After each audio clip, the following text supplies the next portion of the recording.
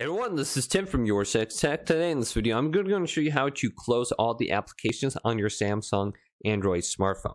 So on the home screen here, if we look down at the icons, we can see an icon with 3 lines on it. And this is in the bottom left side of the screen. Let's select this, and we will be able to see our recent applications that we've used. And it's very easy to switch in between the different applications now just by selecting this button.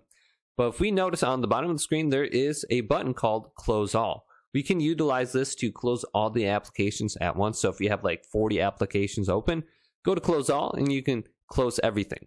Otherwise, you can swipe up on one application just by holding it down and moving it upwards, and that will close that one specific application.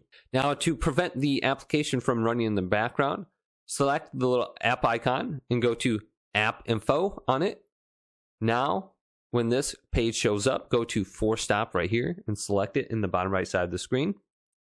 Then it says Force Stop Application and go to OK. Then you can simply go to Open Now and relaunch the application. So if you are having a problem with a specific application, go to Force Close and relaunch it. And this should go ahead and fix the application. So hopefully this video did indeed help you out. If it did, leave it a big thumbs up. And subscribe to my channel down below for more tech videos coming up next on YourSixTech.